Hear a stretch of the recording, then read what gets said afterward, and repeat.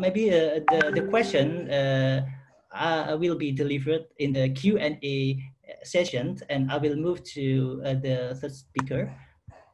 Mbak Titi, apakah masih online? Halo? Ya, masih. Baik, Mbak Titi mau mempresentasikan PPT-nya sendiri ya? Ya, boleh, bisa.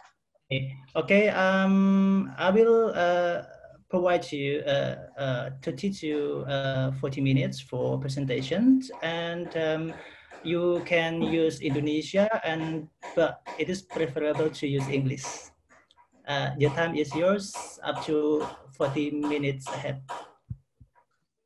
Okay, thank you, Mas Muhammad, for allowing me to present my paper. I think it's a short presentation, but because I prefer to use English, maybe it takes time. I will speak very slow, just to make sure that I can deliver it well. Okay. Can you see the presentation? Yes. Okay. Okay, thank you, Mas Muhammad. Good morning, everyone. My name is Titi Anggraini. I'm advisory board member of Perludem. I would like to thank UNEJ for Faculty of Law, University of Jember, for inviting me to be one of the speaker of this very important international seminars. Dr. Jayus, Ibu Dr. Rabia, and all of UNEJ, Faculty of Law UNEJ colleagues. Please allow me to present my paper on women in election amidst pandemic COVID-19. So my presentation will focus especially on election during pandemic COVID-19 that now we are preparing in Indonesia, and within 4 days we will have voting and counting days in December 9. Yeah. Okay, I would like to start by emphasizing on democracy as a concept of popular control and political equality. Based on the political scientists' opinion, there are so many definitions of democracy, but I will use definition from Global State of Democracy framework that was released by International IDEA in 2019. So in 2019, International Institute for Democracy and Electoral Assistance released a framework called GSOD, Global State of Democracy. IDEA put two big components on democracy. First, popular control, and second, political equality. Democracy not only about election, but there are several components and variables of democracy, including fundamental rights, checks on government, impartial administration, representative government, and participatory engagement. So we have to put democracy as a values, system of values. Because it is a values, we need a legal system to enforce it. In democracy, when we talk about fundamental rights, we also talk about access to justice, and then civil liberties, social rights. And when we talk about impartial administration, we also talk about absence of corruptions and predictable enforcement. And also about the variable participatory engagement, we have to make sure that civil society participation also part of our practice on democracy, electoral participation, direct democracy, and local democracy. So democracy have so many components and variables, not only election. We have to keep in mind about this. And when we talk about representative government, clean election is the requirement of the representative government. Not only having a regular election, but also clean election. And then inclusive suffrage, free political parties, and elected government.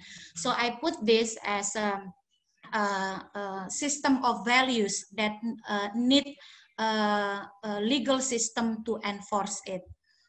And then, but democracy also facing three insufficient progress in three areas. First, about the still the country with democratic system still facing high corruption rate. And also the second one is about the judicial independence. And the third one related to our topics is about the insufficient progress in gender equality. So the progress on gender equality is too slow. I refer to the data of International IDEA. Based on the International IDEA findings, it needs 46 years. So it counted last year. So if we start this year, it means 45 years. Based on the International IDEA data, it takes 45 years to reach gender parity in parliaments. In 2019, there were 24% female or women representation in parliaments. We need more than that. When we talk about planet 50-50, at least we need 45 years to reach planet 50-50 with gender parity in parliament. So it's a long road to gender parity. This is Indonesian situation and condition recently. When we talk about democracy as a popular control and political equality components with all its variables, we found that only several items with green color. Green color, it means we have high performance, and yellow color, mid-range performance, and red color, it means low performance. Mostly our indicator are with yellow colors. Yeah, it means we are in mid-range performance of democracy.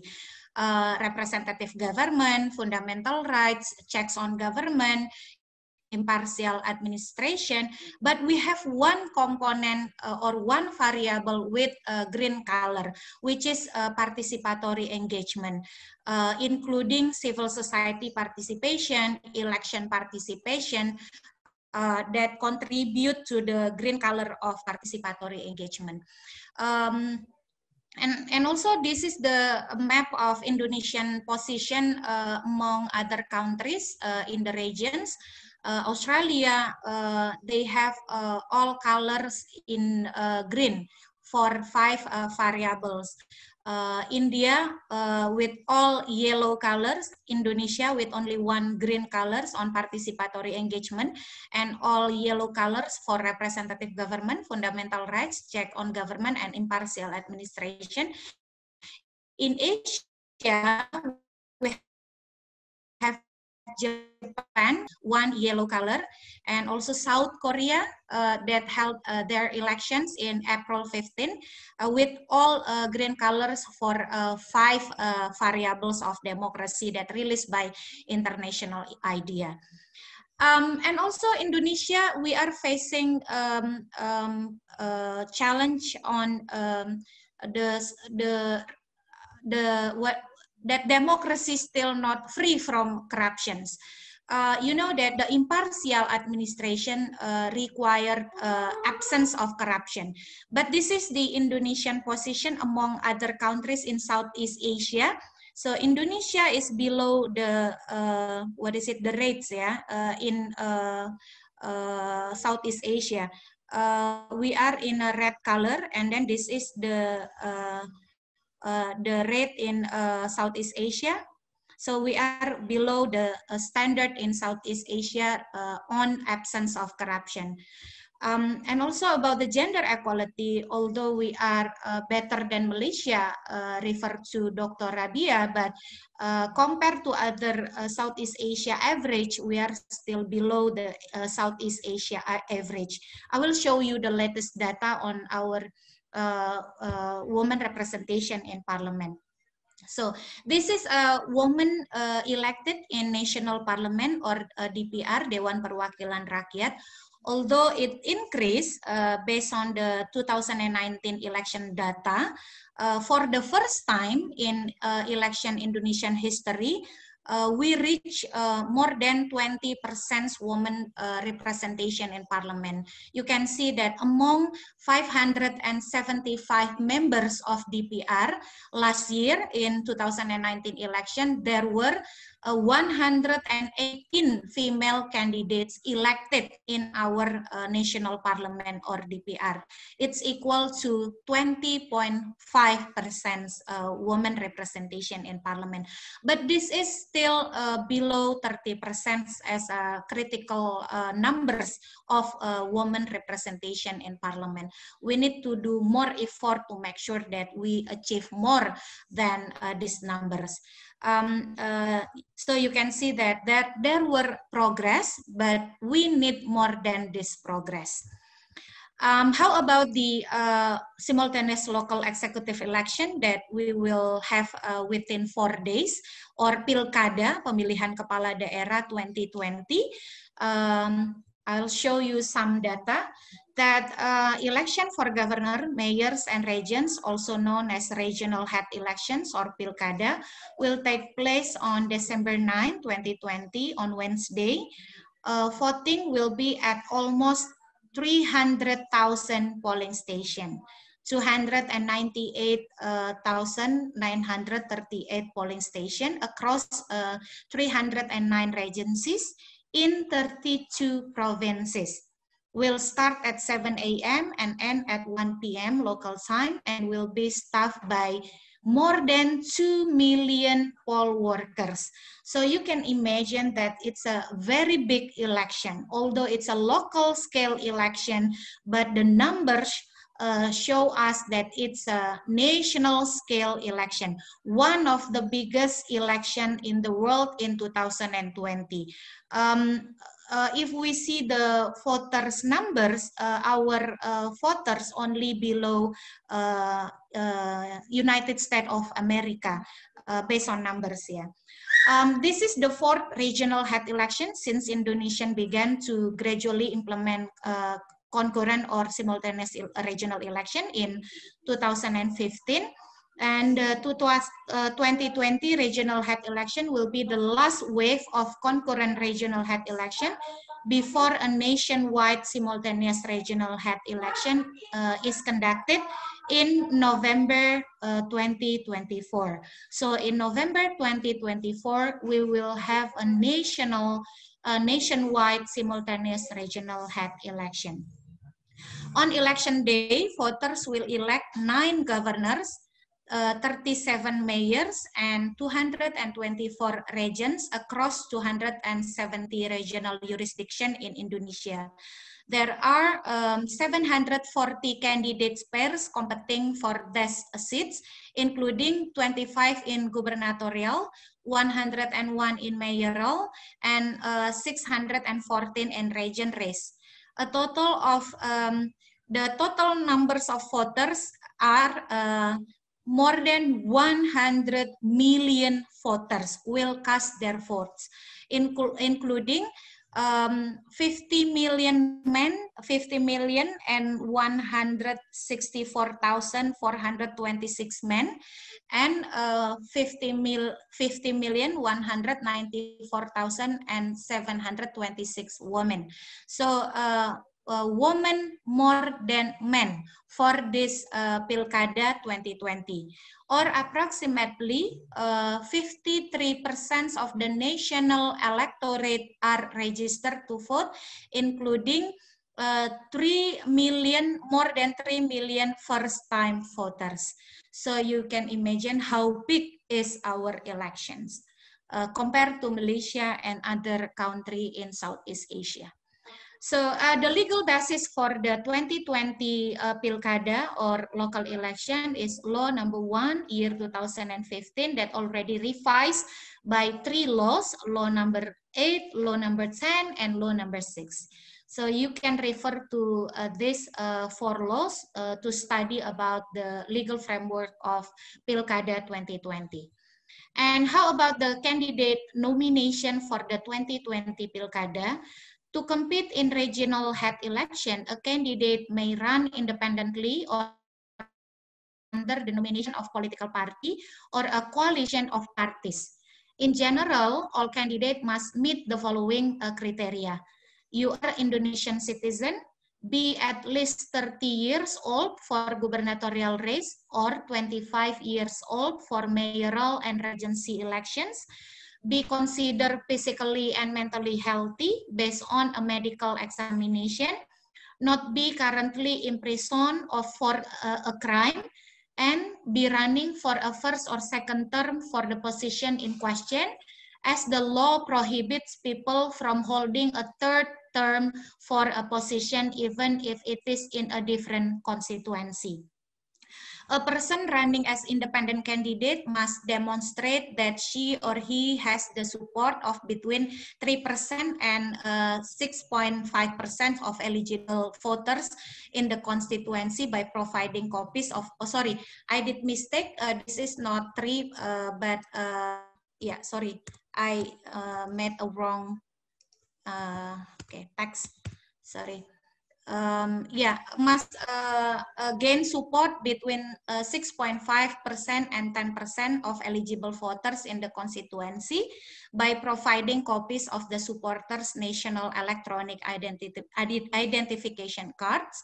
And then for the parties or coalition can only nominate candidate if they hold at least 20% of the seats in the regional House of Representatives, or if they receive at least 25% of valid votes in the previous regional legislative elections. There are no restrictions limiting candidates with COVID-19 from running for election during the candidate registration period. For example, candidates must submit a COVID-19 test result. And following the close of candidate registration on September 6, the Election Commission or KPU announced that 60 candidates have tested positive for COVID-19 during registration. Potential candidates who test positive for COVID-19 are requested to undergo necessary treatments. And the latest data shown us that at least 70 candidates tested positive of COVID-19, including several election organizers and also polling workers that follow rapid test as a requirement to be polling workers. And how about to be a voter in Pilkada 2020? This is maybe information for Dr. Rabia, that according to law number 10, year 2016 on regional head election, a person is eligible to vote if he or she is Indonesian citizen, at least 17 years old on election day, although resident younger than 17 years old, she or he may vote if they are or have been married. So we have an exception for citizen under 17 that have been married to cast their vote. Enroll in the voter registry, a citizen whose voting rights have not been revoked by a court, a resident of a region holding elections as verified by a national electronic identification or ID card, and not an active member of the military or police. In Indonesia, member of the military or police prohibited by using their votes.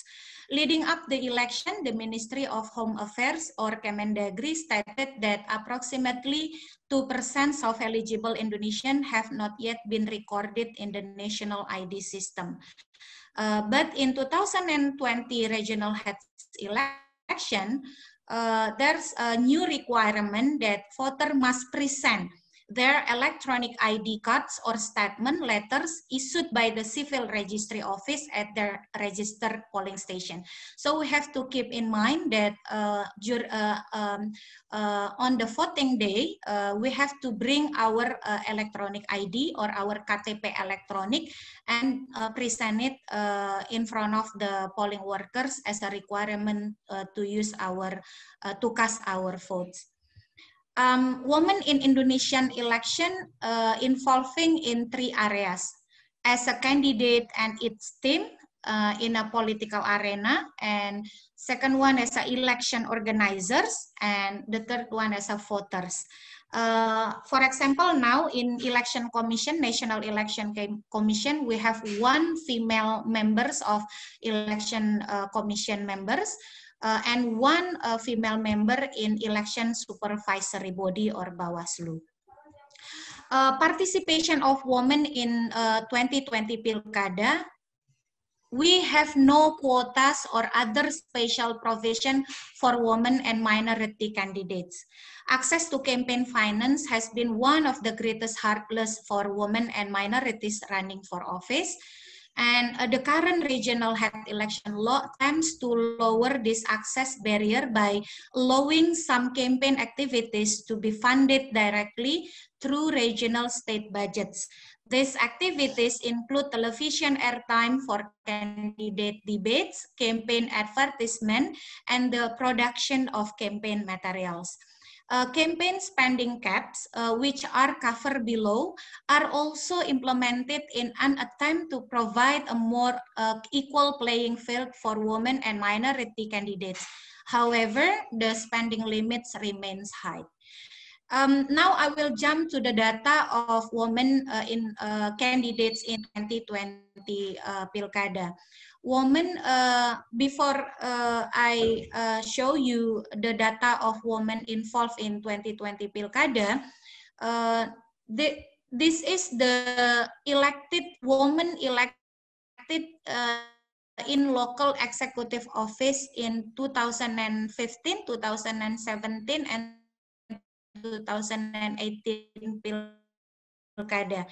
In 45 female candidates elected in 45 regions. It equal to 16.73%. And in 2017, there were 15 female candidates elected in 101 regions. And in last 2018 election, we have 31 female candidates elected in 170 regions, or equal to 18.24% female candidates elected in Pilkada. This is the data from last election. And how about 2020 Pilkada? In 2020 Pilkada, we have 10.81% women candidates among 1,480 candidates. The detail are, for the female regional head candidates, we have 87 candidates, and then 653 male candidates. And for female regional vice head candidates, we have 73 candidates, or equal to 9.86%. So you can see that the numbers is very low compared to the male candidates. This is the detail of the woman in 2020 Pilkada. For the governor, we have 2 candidates. Deputy governor, we have 3 candidates.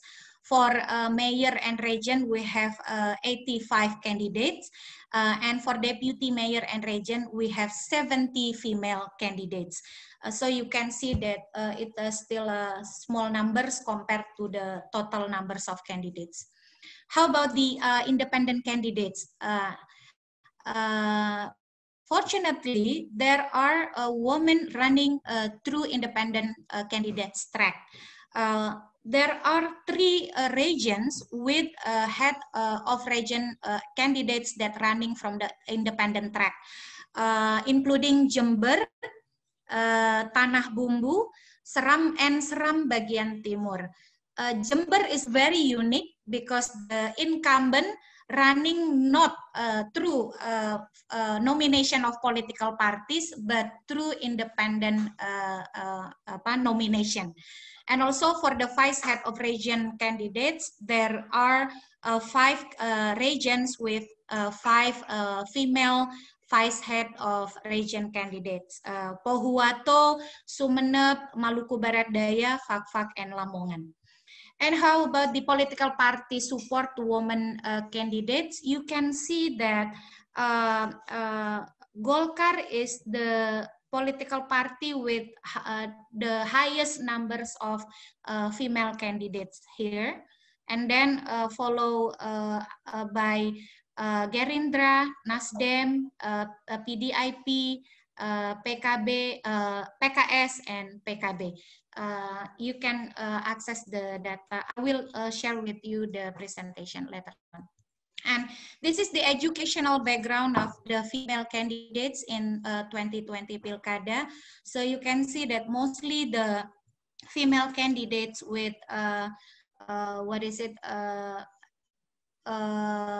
postgraduate and bachelor degree and postgraduate degree, S1 33 and master degree 32, and 3 of them hold a doctoral degree. And how about the age? So age of the female candidates for the head of region mostly in between 46 to 55, followed by 36 to 45. So relatively young. And for the vice head of region candidates, female, mostly similar to the head of region, female head of region candidates, mostly between age 46 to 55.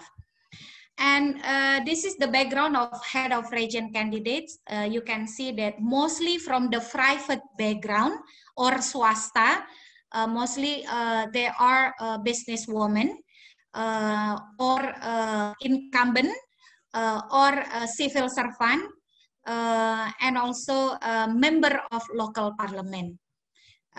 Almost similar with the vice head candidates, mostly from the private sector or businesswoman, a woman, member of parliament, civil servant, and lecturer. Only one lecturer interested to be candidates. And how about, this is my last part of my presentation. I noticed that there are 3 challenges of women participation in 2020 Pilkada. First, we are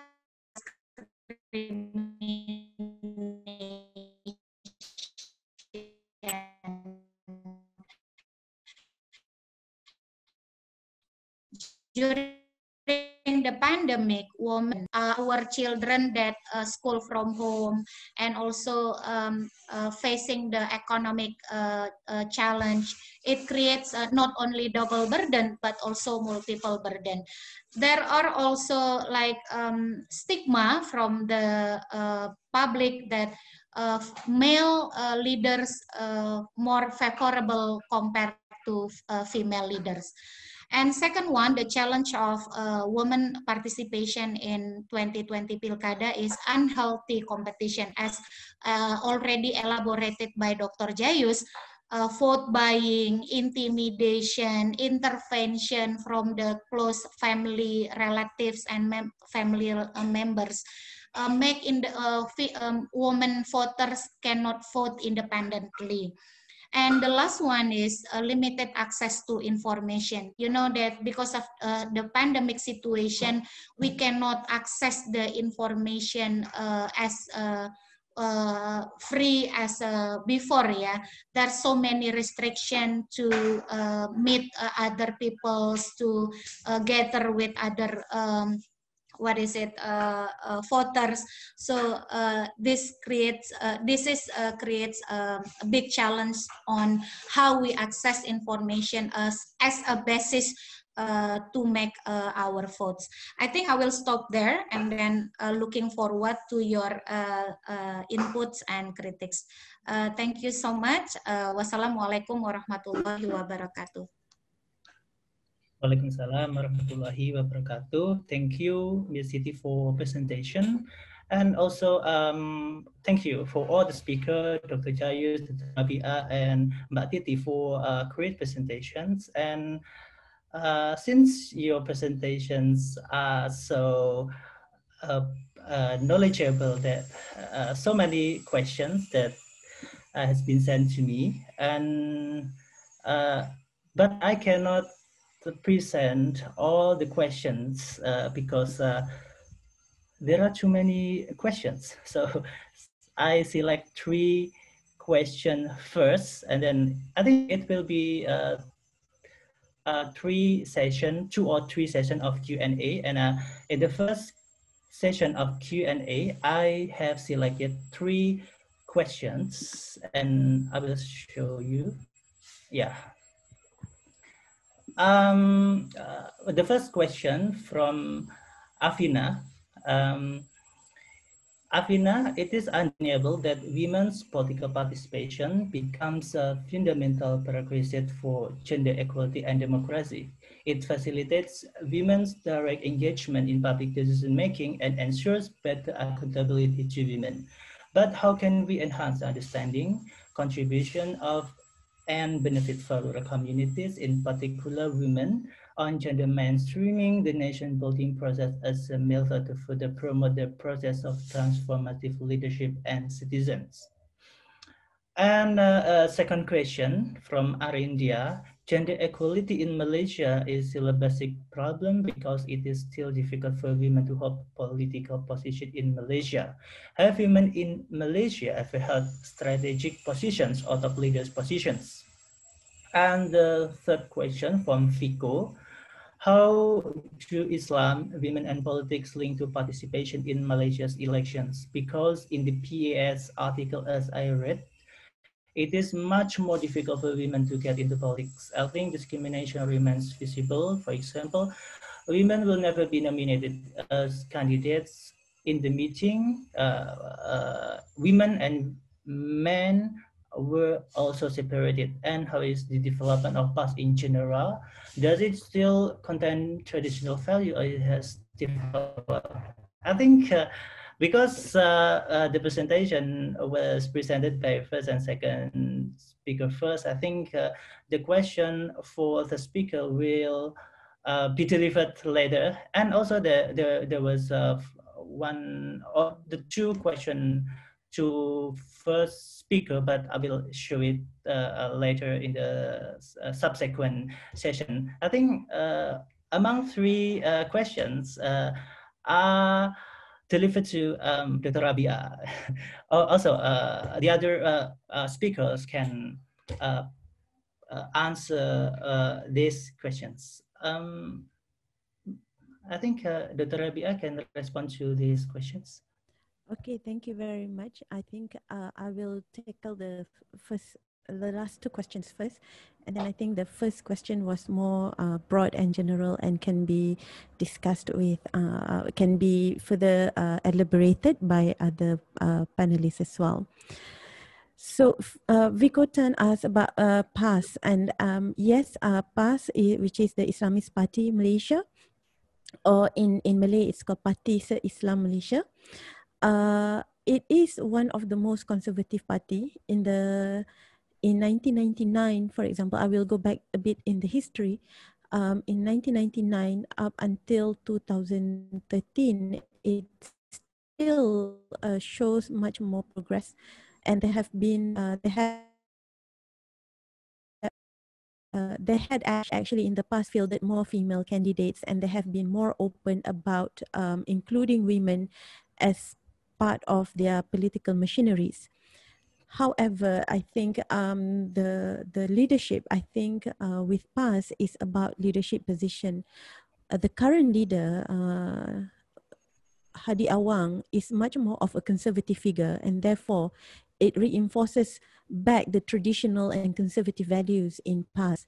And one of the good thing about PAS, or the bad thing, I am not sure, is that the grassroots members are very much in tune with whatever is being instructed by the top leadership.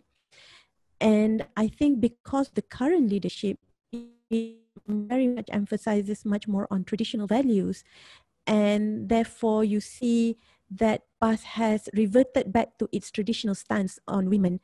And that is why we can see that PAS does have does nominate women, but they do not nominate as many women as other political coalitions. And in fact, one of the longest member of parliament, Siti Zaila from Rantau Panjang, Kelantan, is actually a PAS candidate. But even she had forwarded in our interview with her that the support system that she received is not mainly from the political party itself, but from her family members. So in my opinion, PAS has actually in the past become much more progressive in terms of its views on women in politics. But in recent years, because of the top leadership, and it has reverted back to much more traditional and conservative stance. And I do not see it change, because what I see now is PAS is can be seen as a much more how to say this, misogynist political parties in terms of women. And there have been many instances where its political leaders have actually got involved in issues related to women, and therefore and it had not they had justified it using religion. So I think in that sense it has reverted back and it has not progressed since then. Arindia asked about women strategic positions or top leadership positions. Women had, for example, in Mahathir Mohamad's time, even we had women ministers, but the numbers are not enough. For example, in the time of Mahathir Mohamad, we had Rafidah Aziz as one of the Iron Lady who helmed the Ministry of Trade, which is seen as a tough portfolio. Instead of if we give women to go for women ministry or whatsoever, it is seen as a soft portfolio. But we had women helmed the tough portfolios as well, or the hard portfolios such as Ministry of Trade. But as you can see now, and we had one Aziza in the 2018 cabinet to be our first female deputy prime minister. So we had that, but it seems that now women were still not given enough opportunities to actually shine through because of their talents. And this is only because of the existence of strong patronage system. And women had not break the glass ceiling in the political institution yet, political parties. So it is a problem, right? And we had women had strategic positions, but it is not enough, right? They had not have the time to actually break through the glass ceiling to give opportunities for other women. And even during the Barisan Nasional's time, previously also we had, for example, we had long-term Minister of Women, Shahrizad Jalil, for example. But even then, she did not manage to actually break the glass ceiling and to give more opportunities for the younger women, right? There have been issues about women in the Wanita UMNO and women in Putri UMNO also. So there is also a generational conflict among women wings in the political parties. And that is one reason why I say women wing should be abolished, and women should be going straight into the mainstream politics. And in the first question is asking about society and also their reception towards women as political leaders. In Malaysia, in the interviews that I had with politicians, they had mentioned that the main issue with political participation is actually not the society, because their constituency actually responded well to them when they go down on the ground and meet the people. They are very much perceptive towards female politicians. But the main problem is the political parties won't give them the opportunities and the chances for them to actually be given chance to be candidates, to be fielded as candidates, chance to be the leader of the branch of the political parties branch. So I think in terms of society, they are much more open, but to break the old boys network club in political parties is much more difficult than that. Thank you very much, I think. Okay, that's all. Yes, that's it for me. Okay. Maybe can give chance to other panelists as well. Yeah, I think Mbak Titi, maybe wants to answer or provide a feedback regarding these questions. Yeah, I think related to the first question, yeah, about the women in rural communities. Actually, in Indonesia, we have a very strategic and big modality. We have Nahdlatul Ulama with all its organs, and also Muhammadiyah with all its organ, Naisyatul Aisyah, Muslimat NU, Fatayat, and so on and so on. And also we have PGI, Persekutuan Gereja Indonesia, KWI, Konferensi Wali Gereja Indonesia, ya, if I'm not mistaken. So by involving those community mass organization, I think it's a strategic approach, yeah, because they work very concrete in the field, and they have so many women empowerment program. So as a basis to empower women, by working with the mass organization like Muhammadiyah, NU, KWI, PGI, and others, it's one of the strategic approach we can use to empower women at the grassroots level. And also to strengthen women representation in politics, I think we cannot avoid the fact that regulation playing important role. How our legal framework create more good environment for women to involve in politics. Luckily, in Indonesia, we have a quota for candidate nomination for legislative election. That candidate list must be fulfilled with minimum 30% of female candidates. But you know that's for the candidates nomination only for legislative election. We don't have affirmative action for presidential election and also executive local election in Pilkada. So when women appointed as candidate or selected as candidate, it's 100% based on their modality, social modality. They are part of the political party structure, have a strong relation with elites, or they have a social basis because they are part of the Fatayat NU or Muslimat NU leadership, or Naisyatul Aisyah and Aisyah and so on and so on. So there's no affirmative action to have more women in competition. I think for the next, we have to revise our local election law, our Pilkada law, and also our election law to have more provision regarding affirmative action for the candidates nomination for presidential and Pilkada election. And also for the legislative election, Mas Muhammad, I think we have to provide more provision on affirmative action for legislative candidate nomination. Not enough by having only 30% of candidates on the list. I think we have to have 30% of candidates put on number 1 on the list. Why female candidate must be put it on number 1 on the list? Because more than 64% of elected candidates are candidate in number 1 position. We are different with Malaysia with its first past the post system. In Indonesia, we have proportional open list system that in one electorate we have more than 3 seats to be contested by candidates. So we have more opportunity actually for female candidates to be elected.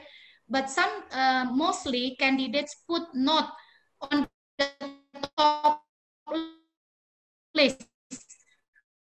But on the number 6, the fact is that the voters prefer to vote candidates on number 1 or number